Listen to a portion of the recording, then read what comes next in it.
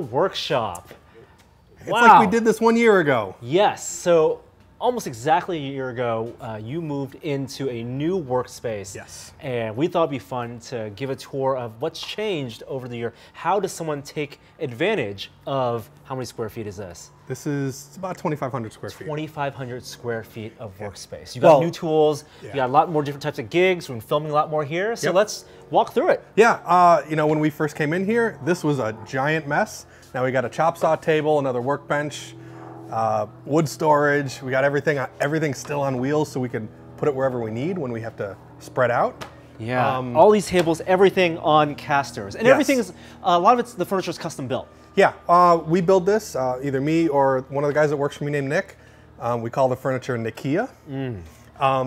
So yeah, everything's on wheels, everything moves because the projects are constantly changing. That's right. Sometimes we need more floor space, sometimes we need to push tables together, sometimes we need to be able to get around tables quicker, so everything's always changing. When we first started working with Frank, you were in a space that was 1/4 this space. Yeah. And getting a bigger space, it's not just about having more tools, it's about being able to work on bigger projects. Yes. If you're going to build a dragon for Capcom, for example, or if you can have 3 different projects happening at once. Or like lately, 7 or 8 projects at once. Yeah, and you have a lot more people working in here. Yep. But there are many tools, so what else you got? Yeah, still got the machine shop. This is still rolling. The lathe is up on the cart now. Everything's all hooked up. This is great. More of the Nikia furniture. Yes, I love taking cues from Adam and his organization. And so all of our bolts and hardware are put away, you know, drills and tools and all the screws and drill bits. Like, I like to keep things organized just like Adam. And when you say take cues from Adam, it's not like, oh, you see exactly how Adam stores his stuff and you're going to use that, because that works for the size of the cave and the workshop there. It's about using that first order retrievability. Exactly. I love this. I love designing all your air tools, everything, all your drills, everything easily grabbable, easily stored, and very organized. And this is all sketched up? Yeah, we designed this in SketchUp. Nick and I work together. He physically does the SketchUp, but we talk about how we want things organized and what's going to be the easiest way for everybody to access tools. Where Adam's shop, it's mostly just him, and he likes to just be able to grab and not have to move. I have a lot of people that need to be able to access the tools easily, and so having places where it always goes is super helpful. Yeah, when you're not working on projects, you're working on shop infrastructure. Yes. All right. Now in this corner, it's divided up here. This is completely new. I usually try and keep an open floor plan, but remember I said I wanted a spray booth. That is one heck of a spray booth. We got a big, nice open spray booth, so that way if we're using spray paint or if we're painting a monster suit or something, this is helping to suck out what little fumes usually come off of these kind of things. A lot of times it's just for dust collection, just kind of help keep the dust down a little. So what's going on here? I mean, I've seen small spray booths that people set up in their garages. This is obviously a big one. I see a ventilation. Yeah, there's a giant fan up there which sucks all the air through these filters and up and out the building. Okay. This is a really standard spray booth, standard design. You get it from a manufacturer. They're a little expensive, but for the scale of things that we do, this is a great size. And then a lot of the stuff is also air powered, like this, for example. Still all the drop downs. And all that runs off this compressor. That's a new compressor. Yeah, remember we said I need a new compressor too. Yes. Guys at Ingersoll Rand reached out and they said, hey, why don't you try out one of these? And this is called a screw compressor, and it's super, super quiet. It's got real high CFM, so it powers all the tools when everybody's using the tool at once. It's just a really great compressor, and it's got an air dryer to it so we don't get moisture in the lines. It's awesome. Very cool.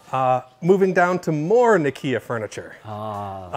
This is a recent addition. Yeah, you got storage. Yeah, a lot of storage, a lot of drawers.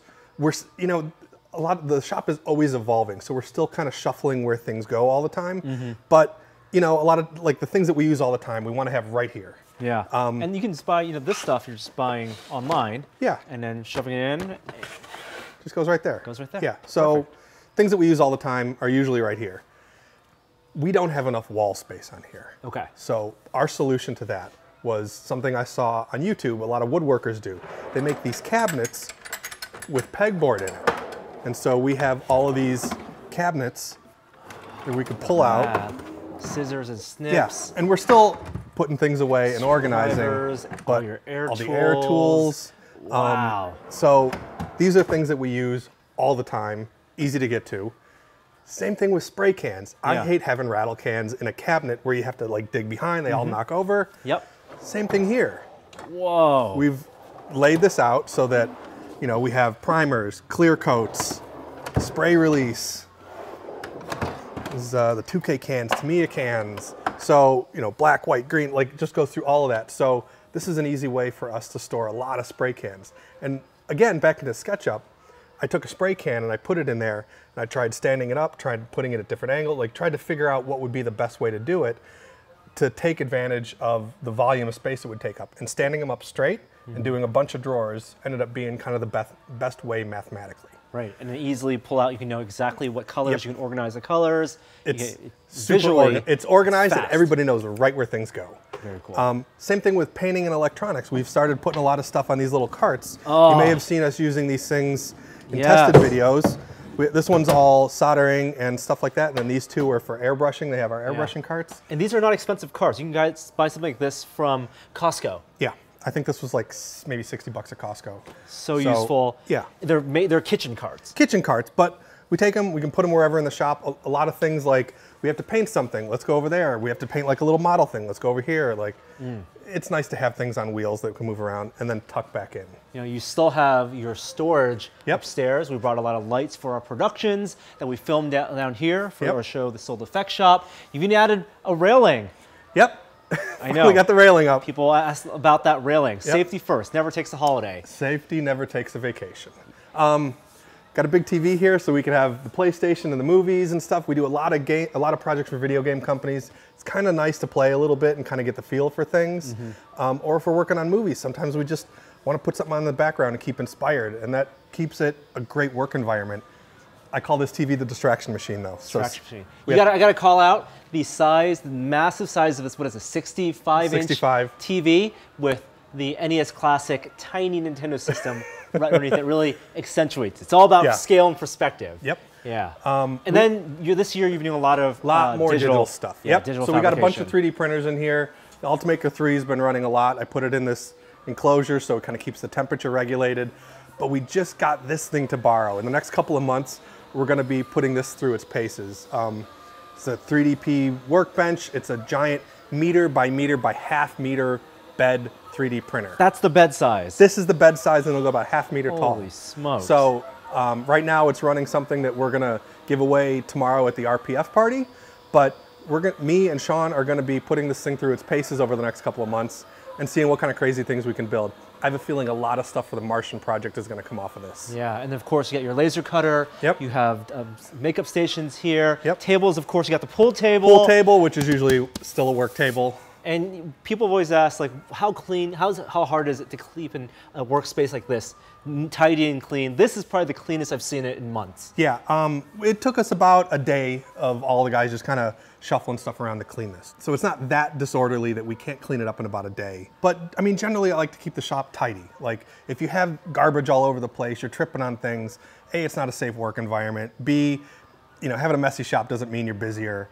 I like to take pride in the place that we work in, and we like to have the place nice, and we like people to be here. We like, you know, I don't want someone to dread having to come to work here. I want clients to come in and think that this place is cool.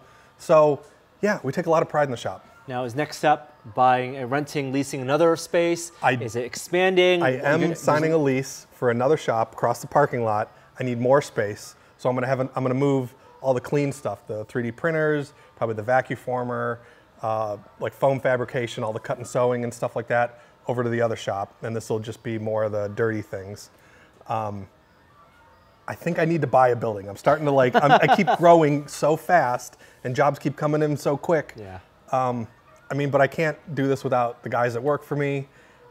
We all work together and we have a really good time, so it's awesome. And you have just as much fun building the projects for yourself and for clients as you do building up the workshop. Yes. And it's I mean, a who never-ending wouldn't want project. one of these? Yeah, Exactly. This is so much fun. Exactly. Hope you guys enjoyed this tour of Frank's workshop circa 2017. Who knows what it'll look like in 2018, but you don't need a workshop this big to be productive. No. This is just what it means to scale up to over 2,000 square feet. You could be really productive in a small garage space, in a quarter of this space. That's where you started out. Everyone's going to start out somewhere.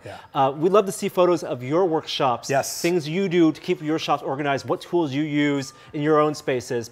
Post photos in the comments below, and we'll see you in future projects from the space.